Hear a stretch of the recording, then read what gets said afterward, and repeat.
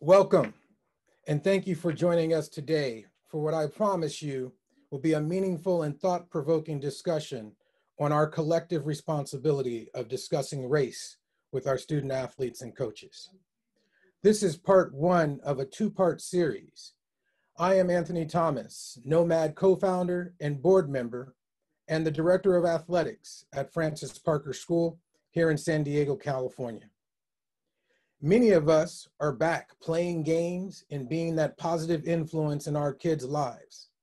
However, no amount of games being played can erase what has happened and is still happening in our country. The social injustices, racism, and hatred has permeated throughout our communities, and whether we know it or not, has impacted our kids. They are watching. So what is our collective responsibility? As leaders in our community, we must do everything to teach our kids about advocating for themselves and leading difficult conversations. We know it is hard for us as adults, but our kids are talking about race too, and we need to be there for them. NOMAD has learned from our recent book study, Race Talk and the Conspiracy of Silence, that honest race talk is one of the most powerful means to dispel stereotypes and biases, to increase racial literacy and critical consciousness about race issues, to decrease fear of differences, to broaden one's horizons, to increase compassion and empathy, to increase appreciation of all color and cultures, and to enhance a greater sense of belonging and connectedness. So I am pleased to introduce one of the foremost experts on this, and I'm overwhelmed with joy to have him join us for today's webinar. He is a human rights activist, a pioneer for racial equality, internationally recognized expert on sports and social issues, a scholar and author. Dr. Richard E. Lapchick is often described as the racial conscience of sport. He brought his commitment to equality and his belief that sport can be an effective instrument of positive social change to the University of Central Florida in August 2001, where he launched the DeVos Sports Business Management Program. In 2015, it was named the #2 program in the world by Sports Business International. Lapchick is a prolific writer. His 17th book was published in 2018. Lapchick is a regular columnist for ESPN.com and the Sports Business Journal. He has spoken in the United States Congress, at the United Nations, in the European Parliament, and at the Vatican. And now to NOMAD. How about that? He was inducted into the Sports Hall of Fame of the Commonwealth Nations in the category of humanitarian, along with Arthur Ashe and Nelson Mandela. Dr. Lapchick was inducted into the New York City Basketball Hall of Fame in 2015. He was named as one of the Beyond Sports Inspirational 50 people, living and past, who used sport to change the world, along with Billie Jean King, Muhammad Ali, and Nelson Mandela. Lapchick was named one of the 100 most powerful people in sports. He has received 10 honorary degrees.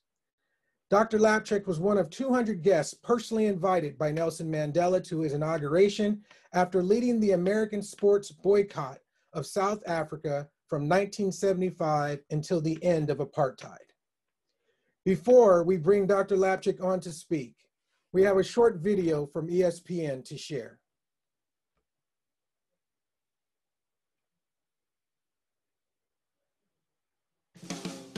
Richard grew up in a family where there was a strong tradition of doing the right thing.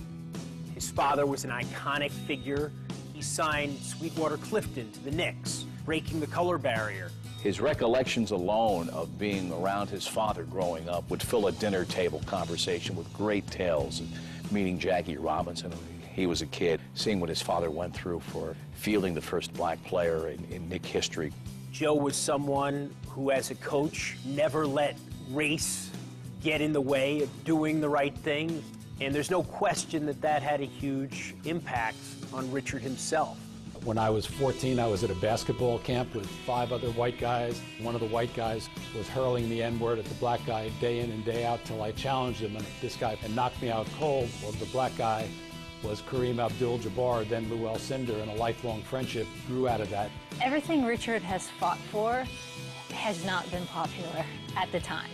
And he has been this courageous light that has said, this needs to be said, this needs to be heard, and I'm going to say it. There's a fine line sometimes between being courageous and putting your life on the line. With progress comes pain. And that was a price that he was willing to pay. When I was the American leader of the sports boycott of South Africa, I was actually attacked in my office in a college library by 2 masked men and had the N-word carved in my stomach. Richard had very bravely spoken out against apartheid. There were risks involved. There were just a lot of bigots who didn't like what he had to say. He was attacked for standing up and wanting to right a wrong. And to be brutally attacked as he was, to have the N-word carved with scissors into his stomach, he had to have been frightened beyond words. And a lesser person would have said, okay, that's it, I'm done. Not Rich. They who did that, it's the wrong person. I've been involved in civil rights for the last 28 years of my life, but I can never, ever, ever know what it's like to be black. That's an instantaneous, every-minute sentence that society has given to black communities and Hispanic communities in this country, that discrimination can take place at any time.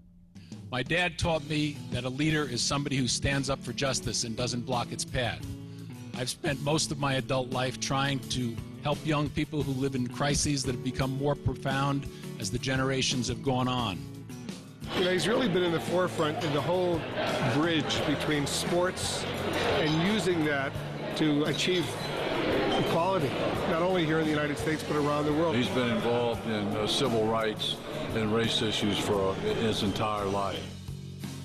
I automatically smile when I think of Richard. Wow. I smile and also a tear comes to my eyes. Whew. He's a good man. I thank him. I'm appreciative of the work that he has done. Thank you. Thank you, Richard Lapchick. Thank you for being you, and thank you for wanting this world to be a better place, and because of you, it is.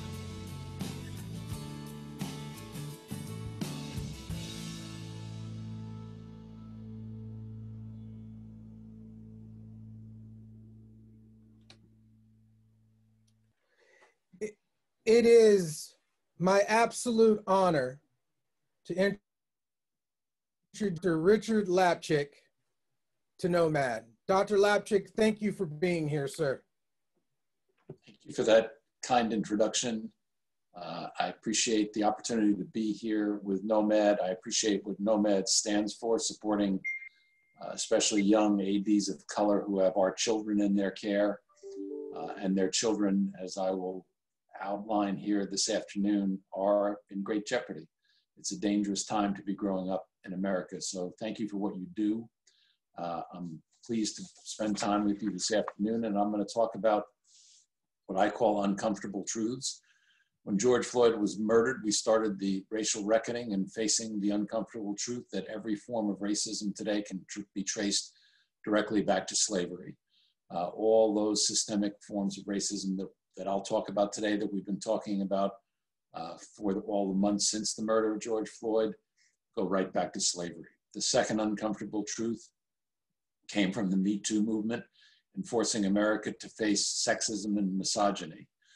The story about the Washington football team reopened the discussion of the fact that America was actually started with acts of genocide against the indigenous people of this country. I live in Orlando, where the Pulse nightclub shooting took place. 49, we call them angels, were murdered that night because of homophobia in this country, and we still face that scourge of homophobia in our country. You talk about violence in the United States sometimes as if it's an abstract idea. Sometimes on the news we see reports of 12 children being killed in Chicago over a particular weekend and are terribly startled by it. On any given day in America, 12 children under the age of 16 die of a handgun wound. It's a typical day in America. We are a violent society. So we're all from the world of sport. It's a different world of sport, as we all know, whether we're competing at the pro level, at the college level, or at the high school level like yourselves. The pandemic and the racial reckoning have changed sport, I think, forever. In some ways, I think it's changed it for better, and I'll talk about that in a minute. But we've been on the sidelines for so long in this world of sports once the pandemic shut everything down. But I was proud of the role that sports played in the pandemic and also in the racial reckoning. So you may recall that we were kind of bumbling along as a nation, not really shutting anything down, not really treating the virus seriously until an NBA player tested positively on a Wednesday afternoon, and by Wednesday night, Adam Silver shut down the NBA. All the sports followed in the next couple of days, and America began to shut down, something we should have done months before, and thousands of lives probably would have been saved. We also saw the big-heartedness of sport right away. A 19-year-old rookie named Zion Williamson, who'd never played in an NBA game, on the day after the league shut down, announced he was giving $1 million to the workers who were not going to be working at the Pelicans' home arena in New Orleans. He was followed by dozens and dozens of other players, coaches, leagues, and teams who together raised more than $100 million at a time that their incomes were being seriously jeopardized, to one, support workers who are going to be out of work, and two, to join in the fight against COVID. But we missed sport, obviously, but we forgot that missing the sport with the murder of Floyd George, forcing us to confront systematic racism immediately, forcing us to confront police brutality. I have to share with you the uncomfortable news that in 2019, there were only 27 days in America when a police officer did not shoot and kill a citizen of their community.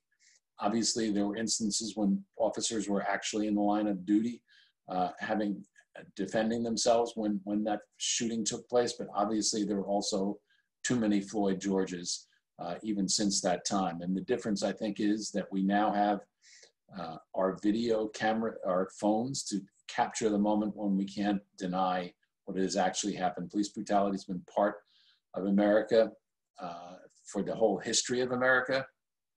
And police would often say that they were defending themselves or justify however the shooting took place, and we couldn't really dispute it. Now with smartphones, we can dispute it because we've caught the reality. But this isn't about police brutality. It's about systematic racism. It's about racism in housing and education, in healthcare, in the criminal justice system, in the financial industry, where Americans get their resources, if they're going to get them, come from a system that is discriminatory right from the start.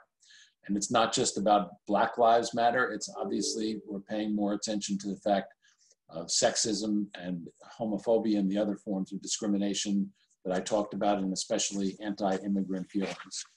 So I'm going to take a little bit of time and share more about myself to elaborate on what you saw in the video, because I know there have to be a significant number of the more than 100 people on this session who wondered at the start when they saw this 75-year-old white guy here addressing your organization about race. When I was 5 years old, I looked outside my bedroom window in Yonkers, New York, where I was raised, and saw my father's image swing from a tree with people under the tree picketing. And for several years after that, I'd pick up the extension phone in our house, my dad not knowing I was listening, and it was racial epithet after racial epithet being hurled at him. I didn't know what any of that meant as a 5, 6, and 7-year-old. How could I? But what I did know was that a lot of people hated the man who I thought was my best friend and the best person on the planet. When I was 7, as a Brooklyn Dodger fan, the Dodgers were then in Brooklyn, of course, my dad asked me if I'd like to come meet Jackie Robinson. He and Jackie Robinson were going to be the co-keynote speakers at a fundraiser at Madison Square Garden. I knew nothing about Jackie Robinson's social significance as a 7-year-old, but hey, he was the star of the team that I was rooting for. So of course I wanted to go meet him. spent a little bit of time with Jackie Robinson that afternoon.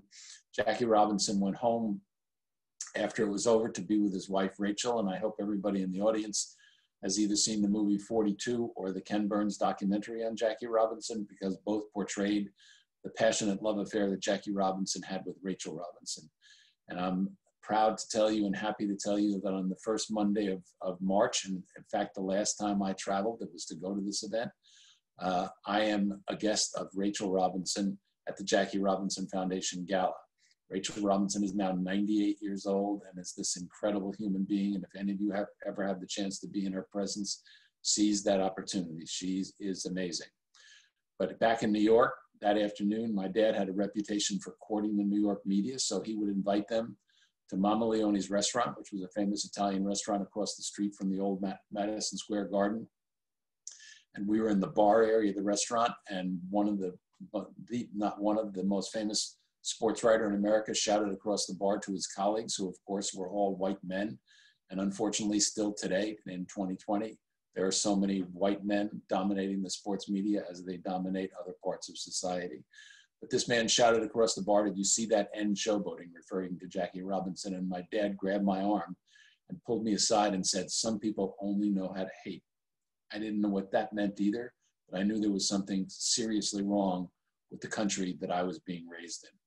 So my dad's a double inductee into the Basketball Hall of Fame as a player with the original Celtics. He was the first great big man in the game, and as the coach of both the New York Knicks and St. John's University. So everybody told me I was going to follow in his footsteps. That was a dream I certainly embraced. And I was one of the tallest players in New York City as an 8th grader, so I was heavily recruited, including by a school called Power Memorial, which was the dominant basketball high school in the country, along with DeMatha in Washington. And I didn't go there, but I became friends with the coach, and he invited me to that summer camp that you saw portrayed in the video, where I literally took a punch challenging one of the other campers at that camp that summer. There were 5 white guys and a black guy who were all the coach's players at Power Memorial. And the white guy was, as it was said in the video, was dropping the N-word on the black guy dawn till dusk till I finally challenged him. And the black guy, as you saw, turns out to be Kareem Abdul-Jabbar. A lifelong friendship began to the point where when his statue was unveiled at the Staples Center, he asked me to speak at it when he was receiving the Presidential Medal of Freedom from Barack Obama in the last month of his administration. Kareem invited me and Henry Louis Gates as his 2 guests to the White House along with his family. And when I was scheduled to have surgery in Orlando a number of years ago, Kareem flew from the West Coast to be here with me. So it's been a rich and profound friendship, but what it did at that particular moment for this 15-year-old white kid was gave me a young, urban African-American lens to see what racism was doing in his community and other communities of color. And I decided as a 15-year-old, I was going to spend the rest of my life working in the area of civil rights. I didn't know what that meant as a 15-year-old, but I knew that's what I wanted to do. I ended up going to graduate school and getting a PhD in international race relations. It was the first such PhD in the country. And I did my doctoral dissertation on how South Africa used sport as part of its foreign policy and the international response, and compared it to how the Nazis had done that in the 30s. I never thought I'd be in the world of sport. I was teaching at a college in Norfolk, Virginia, and loved it there. But the dissertation was published as a book. I started to get asked to speak about apartheid. I ended up founding the sports boycott of South Africa in this country. So there was a trade boycott, a bank loan boycott, and a currency boycott with South Africa, as well as a sports boycott. But you could smuggle in currency, you could smuggle in trade, you could smuggle in oil, but you couldn't play sports in the dark. So as a sports-loving nation, the sports boycott became South Africa's Achilles heel.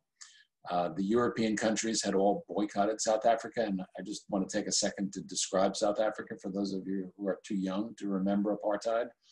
But apartheid was the most racist system of government on the face of the earth in the second half of the 20th century. If you were a person of color, and 81% of the people were, you couldn't own land, you couldn't vote, you couldn't send your children to the schools you wanted to, you couldn't live where you wanted to, you were there to serve a very, very wealthy white economy. It's the only time in peacetime history that the global community came together to try to strangle a regime because of the heinous nature of apartheid. So the first South African team was coming to the United States in 1978. It was a Davis Cup team playing in the North American zone of the Davis Cup. The matches were going to take place in Nashville, Tennessee, at Vanderbilt University. So as the leader of the coalition of groups that was trying to get those matches canceled, I flew to Nashville to try to build up the protest. And I worked closely with the African governments who asked me to announce that they would boycott the 1984 Los Angeles Olympic Games if this team was allowed to come. So I announced that at a press conference right before the last speech at Vanderbilt. All three networks were there. Dick Schaap, who was a prominent NBC journalist at the broadcaster at the time, the father of Jeremy Schaap, who you saw in the video. Dick Schaap came up to me and he said the financial backers of the Davis Cup had pulled out. It looked like the matches were going to be canceled. I announced that to the crowd. It was an anti-apartheid crowd. They went crazy. And when I flew home to Virginia that night, I thought maybe for the first time in my life, I had done something worthwhile. The next night was the night mentioned in the video. I was working late in my college office. The office was in the school's library. The library closed at 10:30. At 10:45, there was a knock on the door, and I assumed it was the campus security. So I didn't hesitate to open the door, but instead of campus security, it was two men wearing stocking masks who proceeded to cause liver damage, kidney damage, a hernia, a concussion, and as you saw in the video, carved the N-word in my stomach with a pair of office scissors. Laying in the hospital that night, I realized that if people had gone to the length they did to try to stop my father 28 years before, and to the length they did to try to stop me that night, that they must have thought that we were having a serious impact on racism by using the sports platform. And I decided that I was going to spend the rest of my life using that platform to address issues of racism and other issues of social injustice. And that's in effect what I did. So back in 1978, and I don't usually tell this part of the story, but I will because of what's going on now. I came out of the hospital after 3 days, was in our living room with about 25 friends and supporters who had flown in from around the country to be there with me when I got out of the hospital. And a supporter in Nashville called up and shared with me that the Nashville Banner, which was the afternoon newspaper, had run a page one story across the banner headline of the newspaper at the top of the page, saying, "Police accuse Lapchick of self-inflicting wounds." That, needless to say, took me by surprise. One of the people in our living room at the time was a neighbor who was an attorney. He said, "We better get out and talk to the police." And we did that the next day. The detective in charge of the investigation denied that they had leaked that story to the press, but obviously they had. He said, "I believe the attack took place the way you said it did, but there are people on the force who don't. Why don't you take a lie detector to prove that you did?" I knew how police had used lie detectors during the history of the civil rights movement. So I said it was very unlikely that I was going to agree to do that, but I would consult with all the civil rights leaders in our coalition, and all the major ones were in it. And if they think I should take a lie detector for the good of what we were trying to accomplish in terms of apartheid, then I would agree. The neighbor, the attorney, asked the police detective, "What are you going to do with the information that you asked Lapchick to take a lie detector?" In case the audience forgot, I'm Lapchick. He said that no one will know that we asked that until he says yes or no, and then we'll have to make it public. I thought that was fair as a naive young person that I was at that particular moment, and went home and I called all those people in the coalition of groups, and every one of them to a person said refused to take the lie detector based on principle. So as I contemplated things that night, I also thought about women who had been sexually assaulted being asked to prove that they had been sexually assaulted, and began to understand what it must be like to be in that position. So the next morning I wake up and a reporter from the Virginian Pilot, which was the local newspaper in Norfolk, called and said, "We understand you have been asked to take a lie detector." The police obviously leaked that story to the press against what they said they would do. And I told him that I consulted with all the civil rights leaders the night before, that they all agreed that I should refuse to take it based on principle. And I shared that story about what I had thought about the women who had been sexually assaulted with him, and he printed it in the paper the next day. So you can imagine a Southern conservative community reacting to a headline in the Virginian Pilot and later in what was called the Ledger Star, the afternoon newspaper that afternoon, that I had self-inflicted these wounds. So while I was in the hospital, the police had a medical examiner come and spend some time with me. He never looked at 1 inch of my body, He happened to be of Indian descent and really spent the time talking about his empathy for the cause that I was involved with, an anti-racist cause, because he had experienced racism as an Indian immigrant in this country. And I never thought much about it. Well, the story in Monday's newspaper featured him, and it said that the Virginia medical examiner examined Lapchick in the hospital and said that all the wounds were consistent with being self-inflicted. He literally never looked at my body. So probably some of you have seen that with all the victims in the recent murders and shootings in the United States, the families hired a private medical examiner to come and examine the body. And I didn't understand, I think most people wouldn't understand that, except that there was a study that was released during this period of time that said that 72% of medical examiners in America said they had changed their opinion to conform with what the police had decided was the cause of death. So that obviously stuck in my mind at that particular moment, that this medical examiner was being used in my case. So I realized that I had to do something. I didn't want the focus to be on me. I wanted it to be on South Africa. So I flew back to Nashville when I realized that I was there, that nobody cared anymore whether South Africa was coming. It was, did Lapchick do it? Didn't Lapchick do it? And I decided to fly to Washington, and I had a FBI operative privately administer a lie detector test to me, and flew to New York City, where we had a civil rights medical examiner examine me. And we released the results of those two tests, affirming that the attack had taken place exactly as I said it did. And the United Nations offered to have a press conference for me. And we had that press conference at the United Nations that Monday morning, announcing the results of these two tests, which was widely covered in the media around the United States and around the globe. And I flew back to Virginia that afternoon under the rumor that I was going to be arrested by the police when I landed back in Virginia. The police weren't at the airport. I guess that they learned the results of those two tests and backed away from that. But I share that with you today because I want you to understand that, you know, I have a deeper understanding than most white people might have of interactions with the police as a result of this. I was hired by the United Nations to come to work in New York City on issues of apartheid. And I think they hired me because they thought, like many in the international community, especially at that time, that racism exists in the American South, not in the North. Let's get him out of the South and he'll be safe. Of course, I knew that racism exists in every nook and cranny of America, but I was happy to go back to New York, where I was from, and particularly honored to be able to work at the United Nations, which I had held in high esteem. 1981 is the next South African team that's coming. It's a rugby team on its way to New Zealand, where rugby is a more popular sport.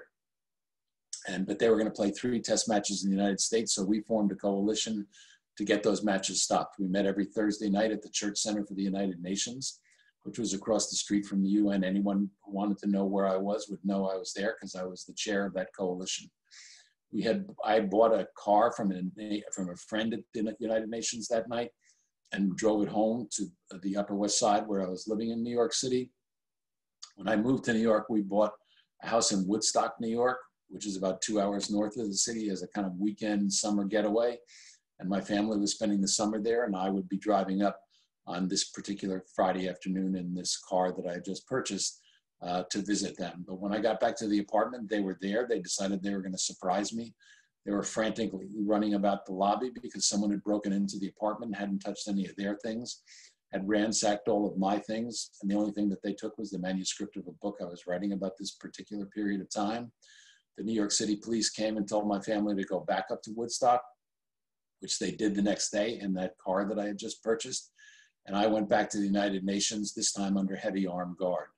At about 11 o'clock that morning, the woman who was my wife at the time called me up and said, I'm okay, I'm okay. And I didn't know there was a chance she wouldn't be okay. Going 65 miles an hour on the New York State Thruway, the car's engine seized up and she was able to wrestle it to the side of the road because there was no traffic at that hour, bringing herself and the children to safety. Somebody had tampered with the engine on the streets of New York the night before. 2 nights later, the police found 2 men under the hood of the car we were trying to replace and chased them into Central Park. And I tell you that part of the story to affirm the fact that racism exists in every nook and cranny of our country in the United States, and I would argue around the world as well. So we got all those matches canceled, but the South Africans wanted to save face. So they scheduled a game in Albany, New York, about 2 hours north of the city.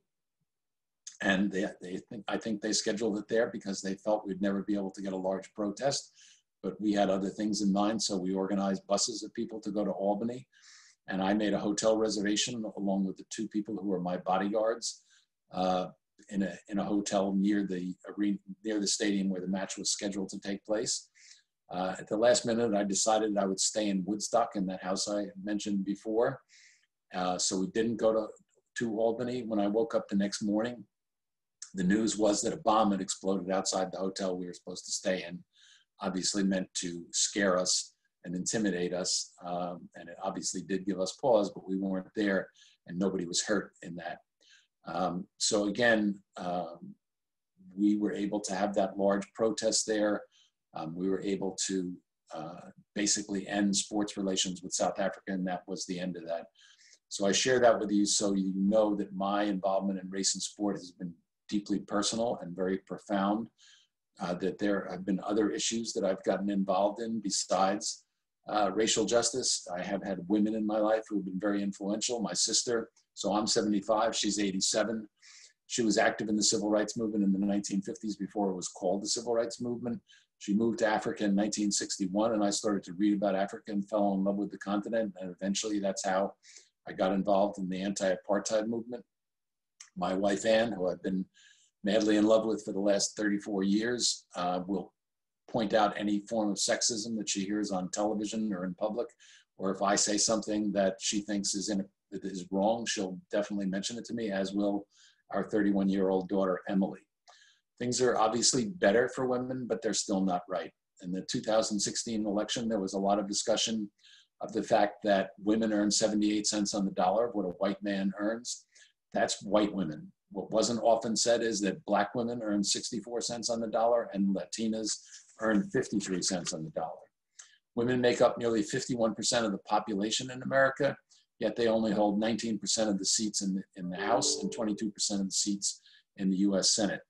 We rank, believe it or not, 100th globally in the representation of women in national offices. We rank behind Afghanistan, Iraq, and Pakistan, not exactly known for their feminist politics. Maybe that's why, in part, the United States, along with Swaziland, Lesotho, and Papua New Guinea, are the only countries on the planet that do not have paid maternity leave as part of the law of the land.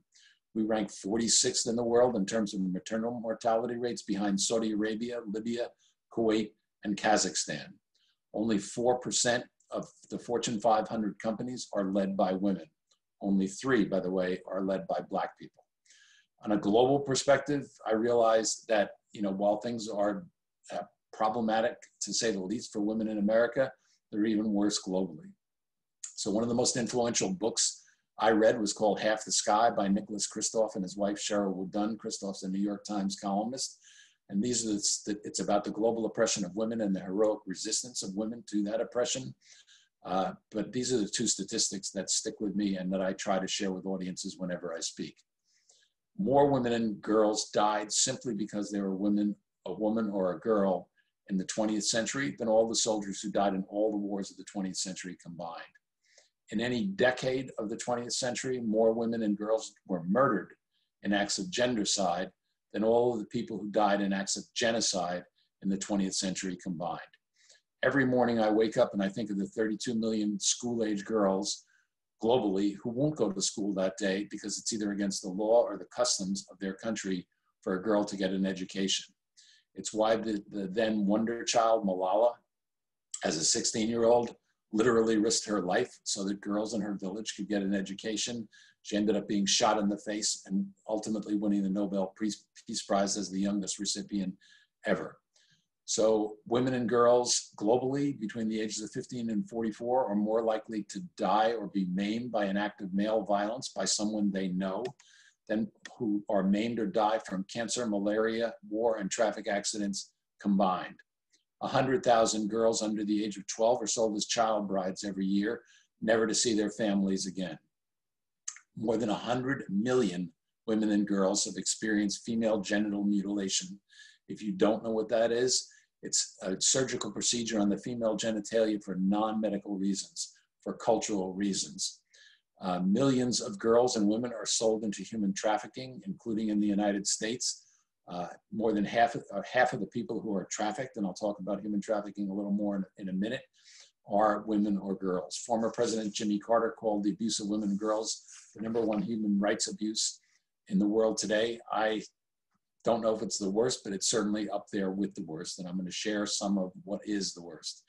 So when Barack Obama became president in the United States, there were 625 hate groups. When he left office, there were 925 hate groups. Today, after 4 years of Donald Trump's administration, there are 1,100 hate groups in the United States. There were an average of 100 hate incidents classified by the FBI during a month during the Barack Obama administration. During the Trump administration, there have been 1,100 hate incidents a month recorded by the FBI.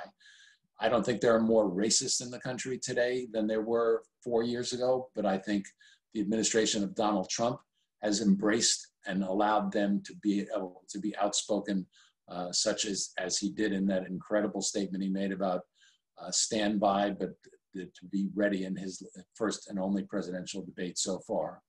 It's why the vote is so important, and I'll talk a little bit more about that in a minute. Our children have learned how to hate each other, and this is the climate that they're being raised in.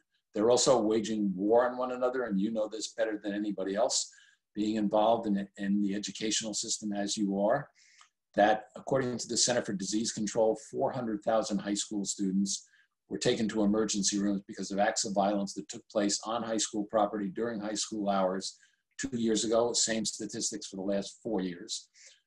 It's estimated, and that's not in the middle of the night in some dark place in town, on high school property during high school hours, 400,000 high school students were taken to emergency rooms.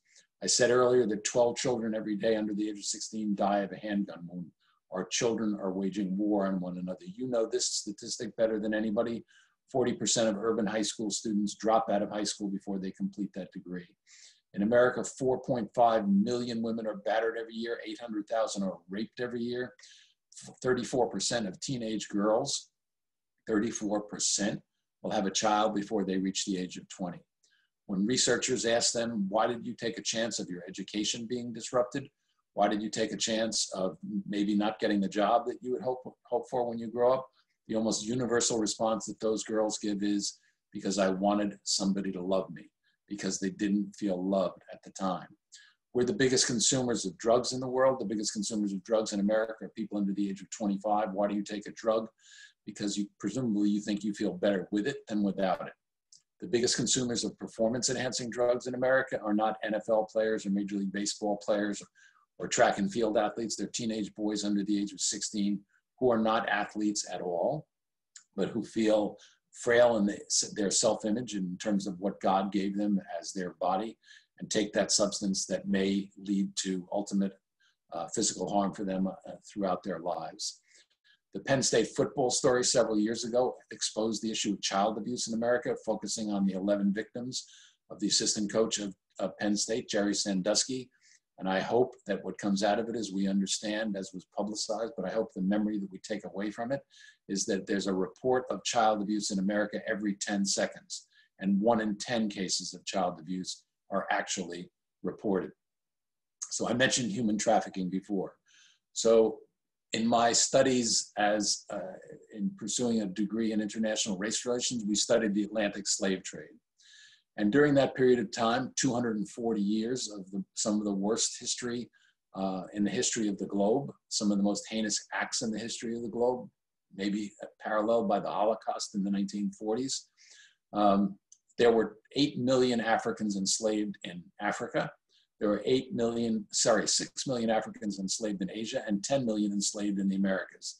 Another 10 million died in the process of transporting the people to where they were being transported to be enslaved. So over 240 years, there were 24 million people who were enslaved. Today, as we sit here, we shouldn't be together somewhere, but we're in our homes or wherever we are. It's estimated there are between 28 and 32 million human slaves, close to 1 million in the United States. Again, as I said earlier, More than half are women and girls. More than half of them are girls. Most of those girls will be brought into the sex trade. For a quick, horrible snapshot of that, the average age of girls brought into sex trade in the United States is 12. She's going to have sex 10 times a day, 365 days a year. If somehow she became freed by the time she was 16, which is not likely, it's more likely that she would be murdered by her pimp if she tried to escape, or die of HIV/AIDS. But if she did escape, she would have been raped 16,000 times by the time she did escape.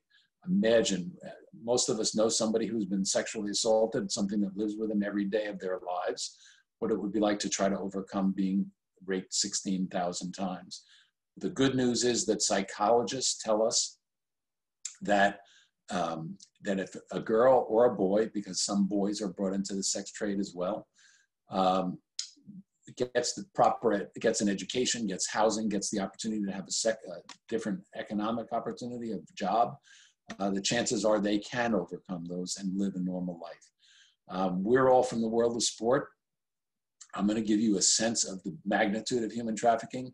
So if you combine the 67 largest professional sports leagues in the world, the revenue earned last year was $62.5 billion. We say sports is a big business. That's why sports is a big business. $62.5 billion generated in the 67 top professional sports leagues in the world.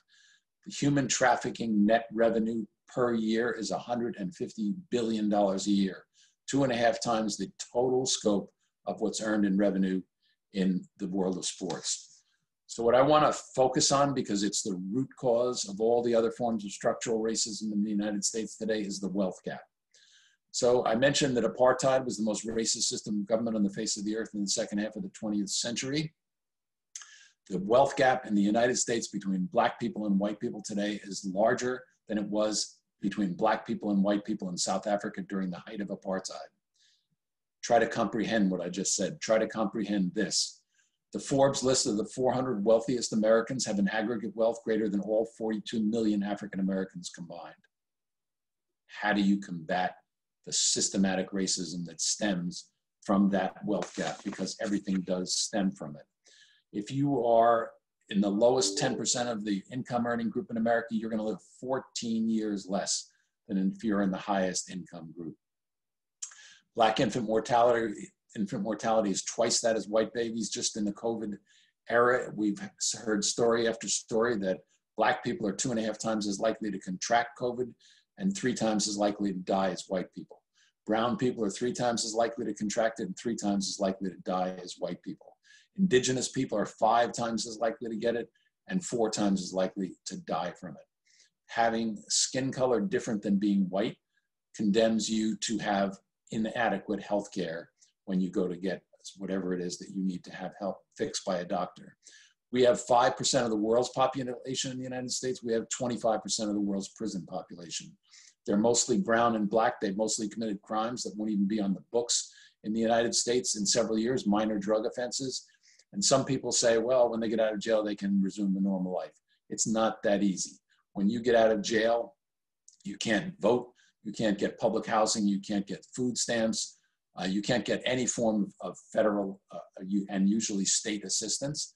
And ultimately, if you go to an employer and ask for a job and the question comes up, have you ever committed a felony? And the answer is yes, that's generally speaking going to be the end of the interview at that particular moment. So I'm going to have spent about 30, a little bit more than that, minutes with you today. And if it was a typical 30 minutes, this is what would have happened. 70 children dropped out of high school. 23 high school students were victimized by violence. A child under the age of 16 was likely to be killed by a gun. 42 children were reported missing. 23 babies were born to a teenage mother. 1,800 children were abused. 258 women or girls were battered. 52 were raped. 57 were enslaved during the little more than 30 minutes that we're going to spend here together. I don't have the slightest doubt that if there were more women and people of color in charge of this country, in charge of our corporations, in charge of our educational system, in charge of faith-based America, that we'd be addressing these issues that I'm talking about today instead of the ones that we address in Washington routinely. If women and people of color are there, we're going to have a different set of circumstances. So I will answer questions in a minute because I know hopefully there are some questions, but I just want to close by telling you that when I was first getting involved in this in the early 1970s and went through a training session, the trainer did an icebreaker, and she asked us to write what we would like to see on our tombstone.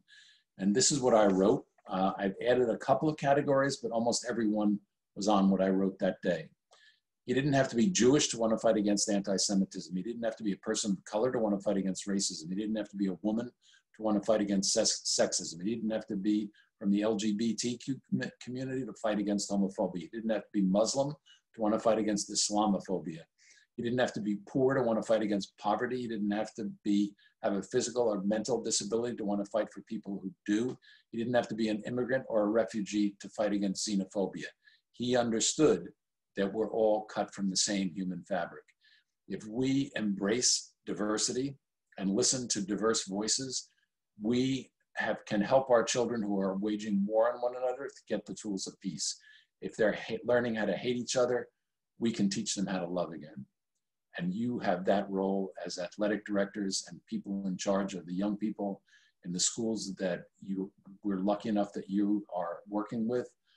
So I thank you for listening. I thank you for what you do every single day. And it was a blessing for me to be able to spend some time with you. Thank you so much. Thank you, Dr. Lapchick. We really appreciate it. One question that we had that we really would love to hear from you is, what's the best way to start these conversations about race with our coaches and athletes? Well, I think, first of all, you have to, and I'm sure you know this, that most coaches aren't prepared to talk about race. Have had no experience in it, have been kind of intimidated because they don't have a knowledge. So for me, the first thing that you need to do in your school system with coaches, and I would say this with faculty as well, is diversity and inclusion training. Get some group in there who can help those coaches and help your faculty understand the dimensions of diversity and to help prepare them to be able to have those conversations with their student athletes. I would say, that you need to adopt some things in your athletic departments that I would suggest. In addition to sensitizing those coaches, we started to talk about Juneteenth this year, to celebrate Juneteenth in your school system, to make sure that you recognize people of color who have made great contributions in your school system in athletics, in your sense, to have events that commemorate whatever it is that they've accomplished, to get your students involved in social justice issues, to have lectures or presentations made to them on racial issues and other issues of social justice. Your students are obviously too young to vote, but I think by your example, your coaches and those of you in athletic departments have to set that example by emphasizing that you are going to vote on election day or before election day because of this critical election facing us, not only the presidential election, but local elections. Most communities elect police chiefs or sheriffs. So if they're not serving the community in the way that you think they should be, vote them out. Get somebody in there who's more aligned with your philosophy. So those are some of the things that I would suggest for your athletic departments. Thank you. Kevin, do you have another question? Yeah, Anthony, one more question. This will be the final question. Dr. Lapchick, this comes from Carolyn Sidico in San Francisco.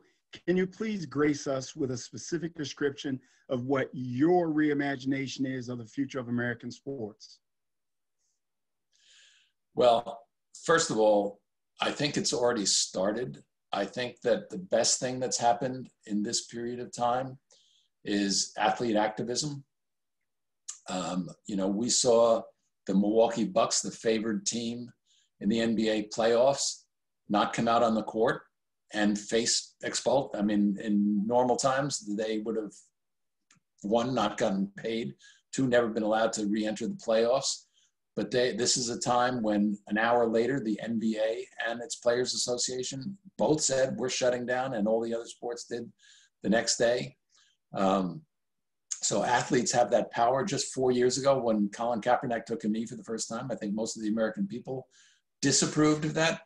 but a recent Nielsen study of sports fans and racism said that 77% of sports fans, who I think of as generally speaking a conservative group of people, support athlete activism, support athletes taking action against racism, ask their teams to support their athletes, and ask the companies that they support and patronize to be engaged in social justice movements. So this is a huge shift in the American landscape. So I think we need to take advantage. So my reimagined world of sports has more women and people of color leading us. You know, we do something called the Racial and Gender Report Card, and I can tell you that it's still overwhelmingly white men who hold those positions of power in leagues, on teams, and in college athletic departments. And you know the landscape better than I do at the high school level.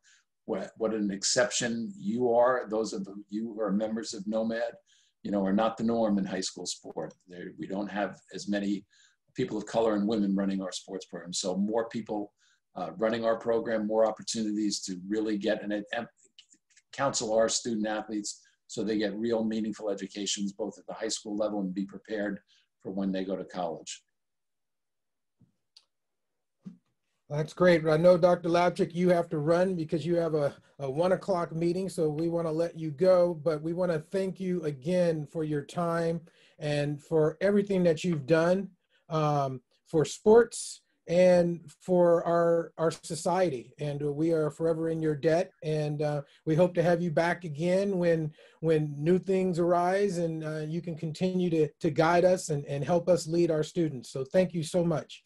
Thank you for having me, and good luck with everything you're going to do with NOMAD. It's so critically important to the future of young people in our country. Thank you. Thank you. Have a great day. We're going to share out some resources for everyone. You know, you'll be able to get this slide deck from us along with the video. Certainly, I would share it with students, coaches, however you feel fit to help it impact your departments.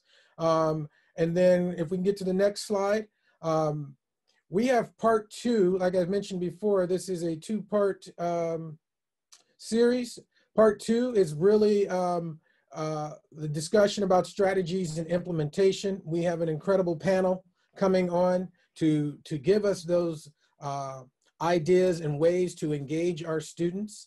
So we are looking forward to that. That's on October 29th, starting at 9:30. And then in November, we're very excited to present The Life of Duality, Women of Color in Athletic Administration. So we are going to continue on that theme. So really grateful for you all to support NOMAD today and coming out. And we look forward to continuing to work for you and with you and supporting your efforts to improve your communities, make them more inclusive, and where everyone feels like they belong. And that is our goal. And so we thank you so much for coming today. And if there are any questions, feel free. I will stick around if you have a couple of questions that you want to ask. We are in the middle of a book study where we are talking about race talk and the conspiracy of silence, and we are learning a great deal from that. So I'm happy to answer any questions and some of the things that I'm implementing here at Parker.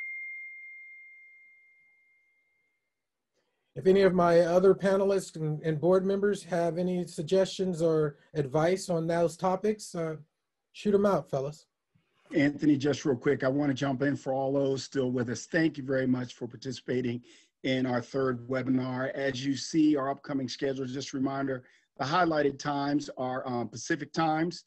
We are dealing with a national webinar, so we have different time zones. Reminder, that 9:30 to 11 a.m. is Pacific time, so that'll change.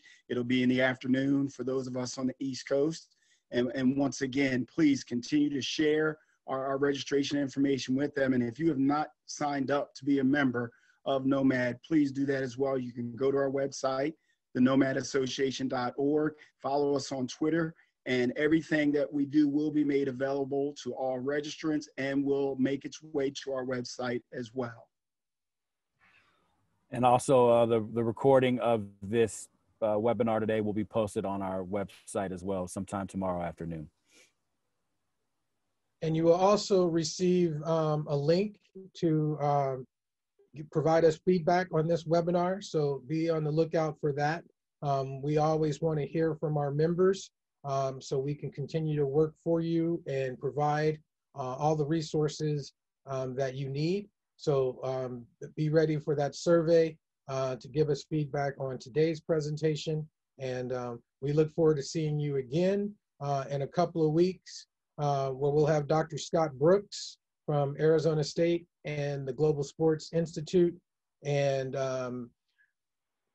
Dr. Renee Miles Payne from the University of Miami, two of our keynote panelists for next week who are going to, or for 2 weeks from now, who are going to give us strategies and implementation on how to approach this topic with your student athletes and your coaches. So again, thanks again. We look forward to seeing you in a couple of weeks, and I hope everyone has a great rest of their day. Take care, everyone.